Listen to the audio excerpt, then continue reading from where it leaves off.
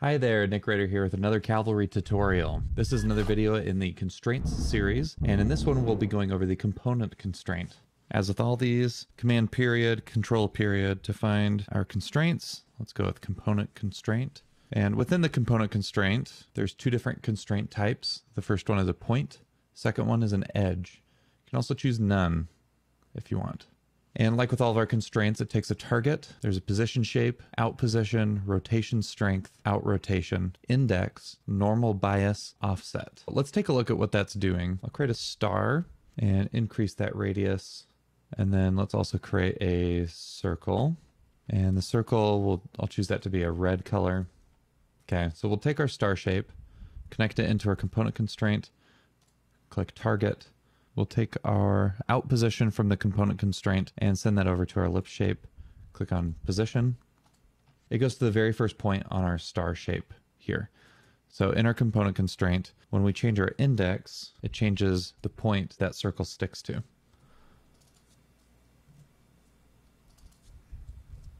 It'll go all the way around. This normal bias moves it away from or towards the average angle of that point. The best way to figure it out, honestly, is to just try it. And then offset here changes offset based on X position. So if we want to always 200 pixels to the left, then no matter which index we go to, it'll be 200 pixels to the left. Okay, so let's try a more practical example. I'm going to delete all of these layers and create a text layer, and we'll call this one subscribe, because why not? Change the weight to black, increase the font size, let's center it and go with, let's center it and go with bottom. I'll lower that down a little bit. Okay, and the next thing I'll do is under string manipulators, plus button, add a string manipulator, open that up, click the manipulator drop down, go down to resize text.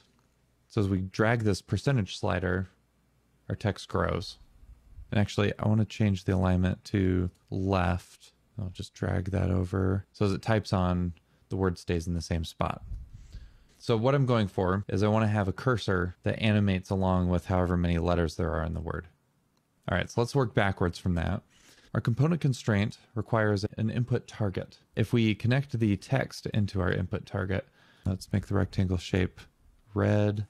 So when I take our out position and drag it over to the rectangle shape's position, then as we scroll through our indexes, it picks each point on each letter, at least up till a certain point, then it looks like it gives up. But what I want is the cursor to stick to the very end of the word, no matter how long it goes or how short it goes. So I will delete that connection from target, and I'll shape this up to be a proper cursor. So pretty thin, fairly tall. And I'll even add a align deformer and set that to align all the way at the bottom. To get the bounding shape of this text, we can use a bounding box.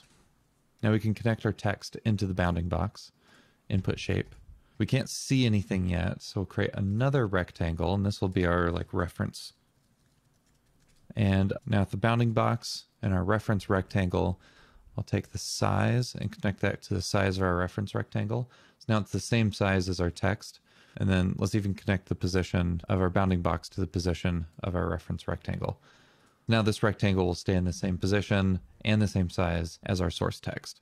I'll hide that. This reference shape here will now connect into our component constraint under target. And then we'll move our index down to 0. So that's the bottom left-hand corner, because our anchor point on this cursor is at the bottom.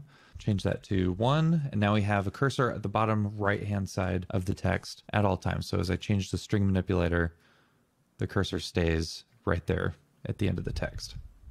In the component constraint, I can set the offset over a little bit so it has space for a cursor. And there we go. So we have cursor typing text with this percentage slider of our string manipulator using the component constraint. I'll group that all together and I'll label this 1. That's our first example. Hide it. The next thing we talk about, see under this constraint type, there's an edge. So let's take a look at that. Component constraint, switch that to edge. This one has all the same options, except it also has this edge bias. So this constraint animation that I had made has this triangle that animates from the left to the right over the top of the text. Just a little accent animation. I'm going to show you how I made that. Okay, through a little movie magic, I went ahead and created our bounding box rig for us. So I'll hide this reference rectangle. And now to add a polygon, change the sides to 3, set that radius down quite a bit, and set the scale to -1. And then last thing I'll do is create an align deformer, set the align deformer's Y to -1. So that sets our anchor point at the very bottom of the triangle. And then let's make the polygon shape red. All right, all that done. Now let's take our reference rectangle, connect that into our component constraint target, and then under our component constraint, we'll connect the out position into the position of our polygon. So that sets it down here at the bottom. The index does the same thing. So there's the bottom edge, there's the right edge, and there's the top edge, which is what we want. And then the edge bias, if I click and slide, this slides from 0 to 1 all the way along the edge from point to point. So in this case, it takes us from 0, the far right, slide the edge bias over to 1, then the triangle moves over to the top left. So to animate that, you just animate this edge bias, and there you have it. So now whatever the text is, it'll change where this triangle ends up.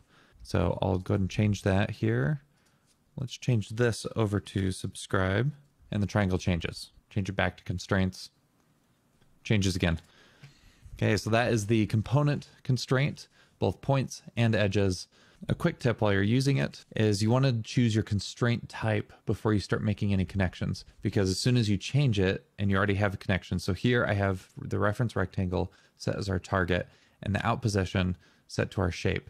So when I change this to point, you'll see that both of those connections disappear. So you'll want to know what the constraint type is before you start making those connections.